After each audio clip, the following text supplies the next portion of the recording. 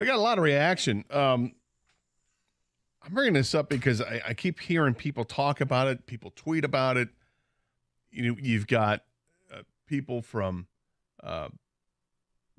respected baseball pundits that have to react to it. They'll do their mailbags, and people always ask the question about Tarek Skubal. Should the Tigers trade Tarek Skubal? What could the Tigers get in a trade for if they were to trade Tarek Skubal?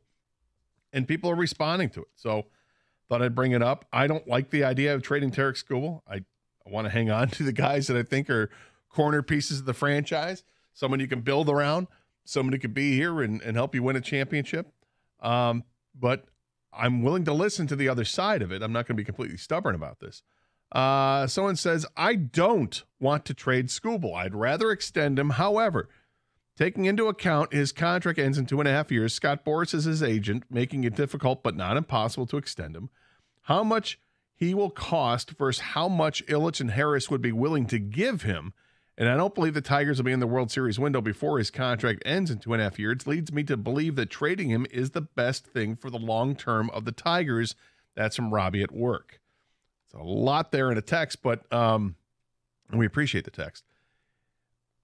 Yeah, I mean, that's a kind of an unknown factor about this is how much money are the Tigers willing to spend to hang on to him?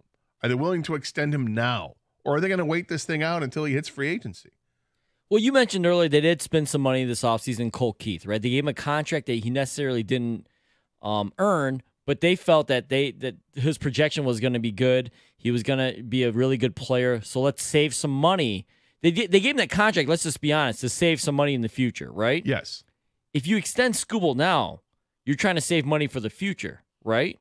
Because in the future, when he does hit free agency, you'd assume he's going to cost even more. If you get him a 6-year contract now, it would cost you less than what it was if you waited for his free agent year, which is 2027, his earliest free agent year. And salaries will go up by then. Of course. And so if they do it now, they'll save, quote unquote, save some money. But the other thing is, keeping that in mind, you've got him for the rest of this year plus 2 more years that you really don't have to pay him. And that saves even more money than giving an extension now. Yeah. But another thing that Tex mentioned, though, is the window. When are they going to be a World Series contender? When are they going to make the playoffs? Gator, when do you think they're going to make the playoffs? And if so, they're going to have to get some bats then. Yes, without a question. How do we get those bats? I'm saying they could do it next year to be a playoff team as early as next year. They could. But they are going to have to go out and in free agency or in trades and find something. They got to trade a bargaining chip in Jack Flaherty. Now this sucks because this is just dumb luck that Flaherty's got this back issue that has flared up, and we don't know how good he's going to be. He won't pitch again until this Thursday, more than likely, against Cleveland. But if he is good to go and pitches like the Jack Flaherty we saw this year, then you could probably get at least a piece that is going to help your lineup, I would imagine. Now, it would be a prospect you're getting, but it's somebody's prospect that is ready to play this year. But they're blocked by somebody. Now, can you get one of the Baltimore players? I don't know if you can get one of those guys, but you'd certainly try. There are other players around in baseball that they're in other prospects from other teams that maybe there's a guy that can help this team right away. But I'll admit this. If you're trading Skubal, I mean, you're getting those guys.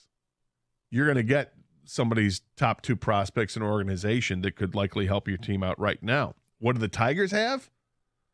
Just moving forward? I mean, again, it's the same thing we talk about with the Red Wings, that you're hoping your young guys take another step forward. I really liked what I saw in 3 games. It's ridiculous to say it. I really like what I saw from Parker Meadows when he came back, and now he's hurt again.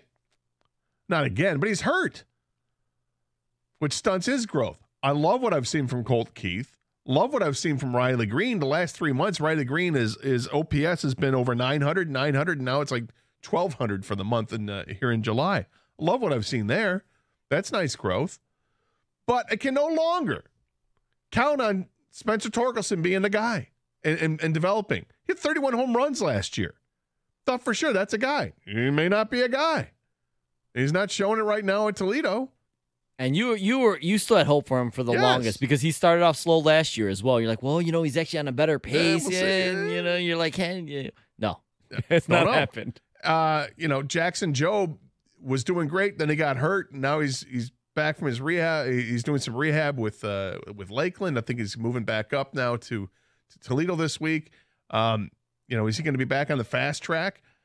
Well, as a guy who's a third baseman, he's not a great defensive third baseman, but if he can hit, he can hit, and that's all. That's what I want in this lineup. Give me guys that can hit, but it's unknown because you don't know if he can do it at the major league level, and it's not like he was hitting 300 at Toledo, or at Erie for that matter. So I'm not sure. How Yu Lee is doing great at Erie, but it's Double-A. It's not triple. He still hasn't seen the next level of pitching yet, and he's only 21 years old. I like the guys they have in the minors, but they're years away. So answering your question about the World Series window, to build a World Series team, I feel like that's probably 4 years away, 3 or 4 years away before you start to see those guys. And then you have to hope that those are guys that are contributing, like Max Clark and Kevin McGonigal, and maybe some others that spring up here. Jackson Jobe could be a huge part of this team as early as this year to show his worth. But you're probably not going to want to pitch him too much more this year anyway. So next year is really his opportunity. So if Jobe is in the rotation next season, things could be going in a better direction, but it doesn't help the lineup. The lineup is the problem because they don't have a shortstop, because they don't have a third baseman, because they don't have a first baseman. They have guys that are good, not great in the outfield, although Riley Green's been really good. I'm counting on Kerry Carpenter come back. I am. I like Kerry. I'm the one who loves Kerry Carpenter here at the station. But he's got a past with injuries, and now that's a concern. Is he a guy? But I mean, those are major holes of production because these days shortstops are productive, third basemen are productive. First baseman has got to be productive. That's where you get your power. And then maybe an outfielder you need to throw in there. Catcher, I mean, I'm waiting for Dylan Dingler to get his opportunity with the Tigers because he's done everything you expect him to do offensively at Toledo. He's been great. But can he do it at this next level? Jake Rogers every once in a while runs into one. And they like Jake Rogers for the way he handles a pitching staff. I mean, that's Tarek Skubal's guy. So you're going to move away from Jake Rogers? Carson Kelly is someone who might have some trade value. And if you were to put Kelly with somebody with Jack Flaherty, perhaps maybe you get somebody else's prospect.